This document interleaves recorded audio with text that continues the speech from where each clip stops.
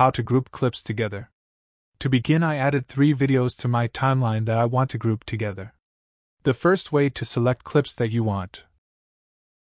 Right-click on one of them and select Nest. Set a name for it and click OK. This will add this nested sequence to your timeline instead of your clips. You can double-click on it to open it and see its contents. Also, this adds the nested sequence into your project panel as well. If you apply an effect to your nested sequence, it will be applied to all your clips at once. You can apply an effect to your clips separately by opening the nested sequence. Let's undo all the changes.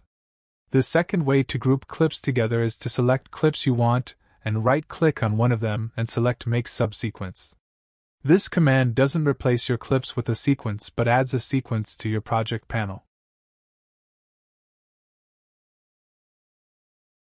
If you drag the subsequence clip into your timeline, it is like a nested sequence in any way. Let's undo changes once more. The third way to group clips is to select clips you want, then right-click on one of them and select Group. Now they are grouped, and if you move one of them, you move all of them.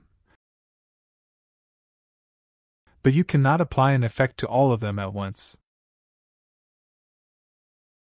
So now you know 3 ways of grouping clips together, and any of them has its use cases in different situations.